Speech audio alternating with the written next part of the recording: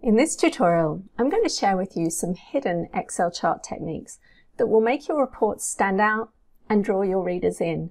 These techniques are often used for infographic style reports. That's not to say you can't use them in dashboards or even PowerPoint presentations. Now, to demonstrate, I'll be building this infographic on Australian bee data. Now, infographics are one-off brochure-style reports that are designed to impart information quickly and clearly. They often use a combination of pictures, charts and text to tell a story that takes the reader on a journey. As you can see, this is just a regular Excel file. There's no add-in required to build an infographic in Excel. I'll rename this sheet Infographic. And the first thing I want to do is change the color theme to something in line with the theme of my infographic, and it's bees, so I'm going to go with this yellow color theme. And all that's going to do is save me some time because now all my color palettes are filled with colors in line with my theme, so it'll be quick and easy for me to select them. I'm going to apply a background fill to the cells, and we're going to use this pale yellow. Now, I found an image of honeycomb on pngtree.com, so I'm going to insert that. I've already saved it to my PC, and it's this one here. Now, it's a little bit big, so I'm going to start by cropping it. So on the picture format tab, I'm going to crop, and we'll just reduce it down, just dragging the pull handles. Okay, let's reposition it to the top of the page, and I'm going to copy it by holding down Control, and then I'm going to hold down Shift. That'll just keep it horizontally aligned, and now it fills the space of my header. We need to correctly attribute it to pngtree.com, so I'll just make a note of that here, and we'll just make it a little bit smaller and apply a brown font just to make it a little bit more subtle. Next, I'll insert a text box to store my header in for the infographic. So this is Australian honeybees, and let's format the font. We'll make it 80 point, and we can choose from various fonts, and you can see as you go through it gives you a little preview. I know the one that I want. It's called Curls, and it says on here. Let's format it brown, and we'll just center the font in the text box. And now I can go ahead and hide the text box by getting rid of the fill and the outline. So there's my header, it's all done. Just going to zoom out a little bit so we can see more of the screen. Let's have a look at the data. Now, the first chart I want to insert is a donut chart that shows the commercial honey production by state in Australia. And we'll go to the Insert tab, and then under the pie chart we've got donut here. Let's just apply some formatting. So I'll start with making the whole size smaller. So Control-1 to open the formatting pane. It's over here on the right, so I'm just going to drag it over beside the chart. And I want the explosion to be 8% and the whole size to be 50. Now, with the donut selected, I'm going to go ahead and apply some outlines in this brown color. And I want it to have a sketched look, so we're going to apply the sketch format. It just gives it a bit more of a hand-drawn effect and adds some interest to the chart.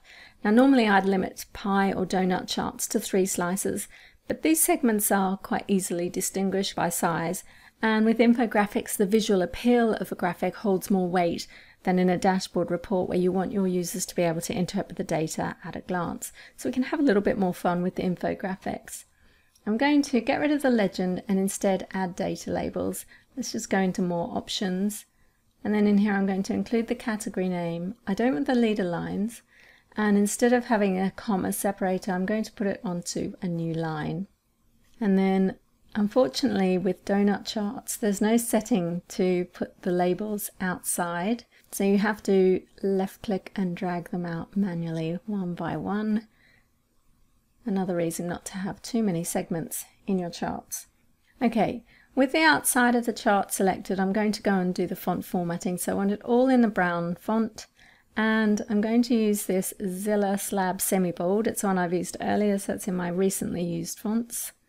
And with that done, I'm going to Control X to cut it, and then I'm just going to paste it in here on my infographic. So let's make it a bit bigger. We've got plenty of space. Give the chart a title, Commercial Honey Production in Tons, and let's make the font bigger. You can also make this font for the labels bigger. And I don't want the border or the fill on the chart, so let's go ahead and we'll set it to no fill and no outline. I've got the individual values for each state, but I'd like to also include a total, so I'm just going to add a text box here. The outer edge of the text box selected in the formula bar type equals, and then I'm going to go to the data tab and pick up the value. Press enter, and there it is in the text box. Let's give it some formatting, so we'll just center it first of all, and we'll make the font bigger, and let's go with the theme font of the Zilla slab, and we'll make it brown. Let's just center that text box, and then we can go ahead and get rid of the fill and the outline. So there's the first chart done. Let's go ahead and insert the pie chart next, which is showing the proportion of honey produced by land type.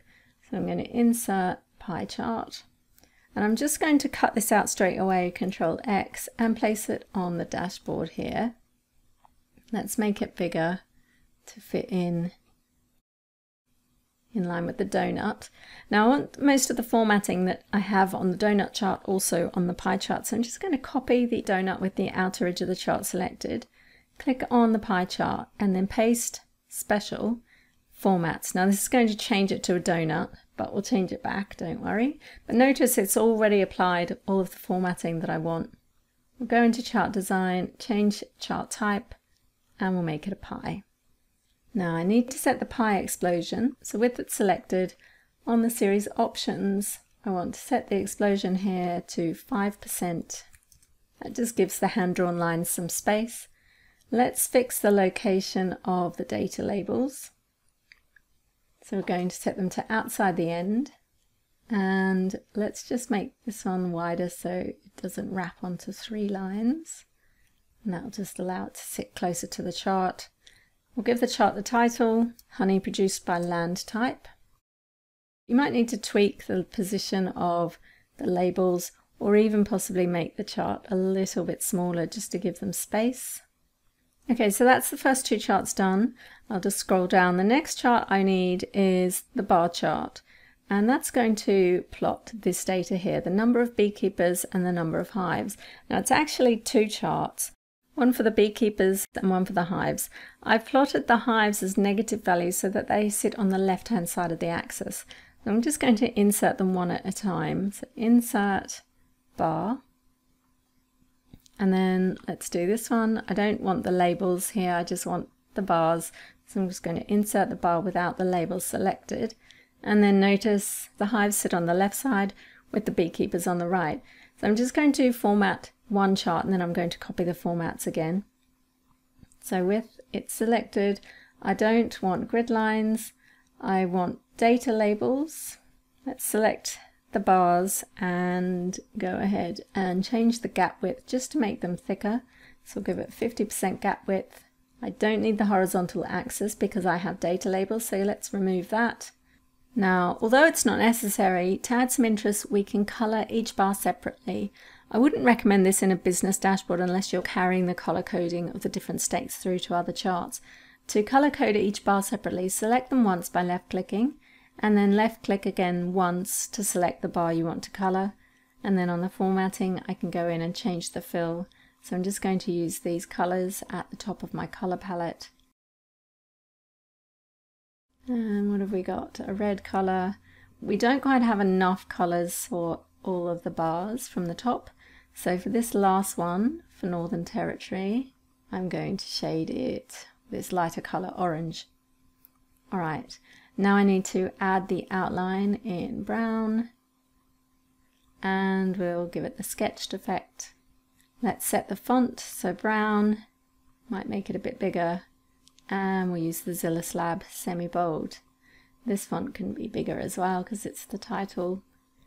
And lastly, I'm going to get rid of the fill and the outline on the chart. Okay, so that's that one done. With it selected on the outside, I'm going to Control-C to copy, and then I'm going to paste Special Formats. Let's select them both and Control X to cut them out, and we'll paste them in here where we can see them better. Now when you copy the format, for some reason it doesn't get rid of the fill in the plot area. So let's go ahead and get rid of that. I still have the vertical axis in here for the number of hives. So let's go ahead and we'll hide the labels. So we'll set them to none. And I need to fix the number formatting here so that they're not showing as negatives. So with them selected, I want the number to be a custom format. And I've already set it up in here, but basically the way formats work is the first format before the semicolon is the positive values, the second format is the negative values, and then we have 0 and text. In this case, I'm only formatting positive and negatives. So all I've done is remove the minus sign from the negative value so that both positive and negative values are formatted in the same way. Okay, we can make this chart a bit bigger. In fact, we can make them both a bit bigger vertically as well. And then the last chart I need is a column chart for my beekeeper clubs and members. So I'm going to select the data, insert column chart.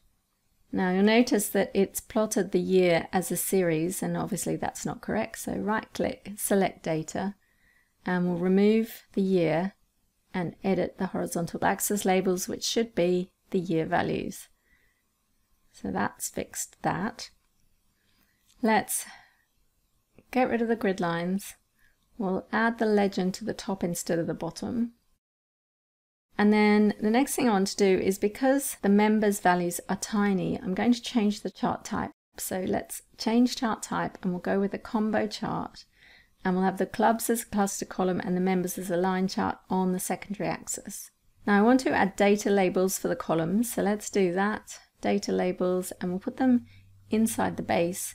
Let's fix these columns because they're a bit narrow. So we'll change the gap width to 50%. And I don't want this vertical axis now because I have labels, so I don't need that as well. So let's go and hide the labels to none. And I still have this vertical line here, so let's go and hide that. Put the line as no line.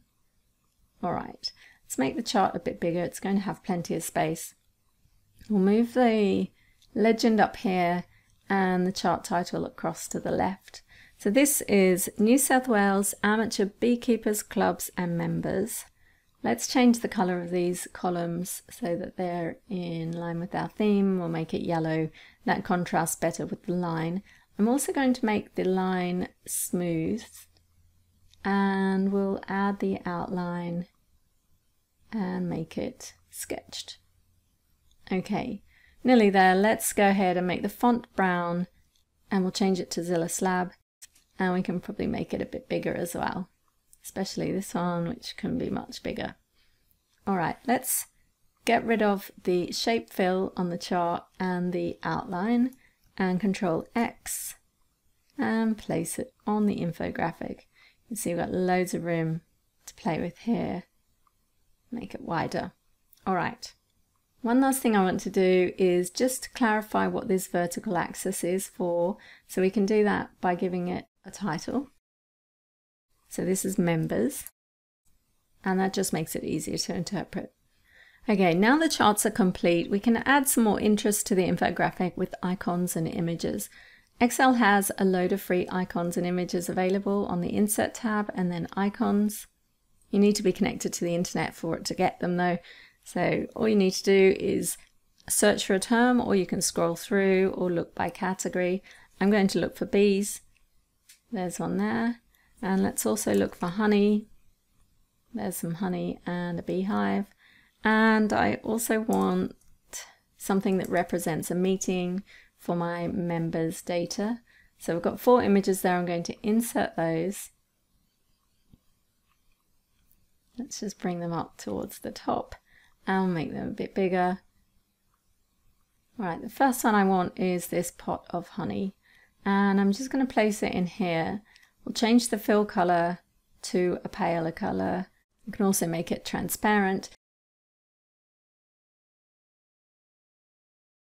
It's sitting in front of the charts though, so let's just send it back so that the chart data is sitting in front of it. All right, so that's the one that represents the honey. Let's move the hive down here. We can make it a bit bigger and it can fill this space.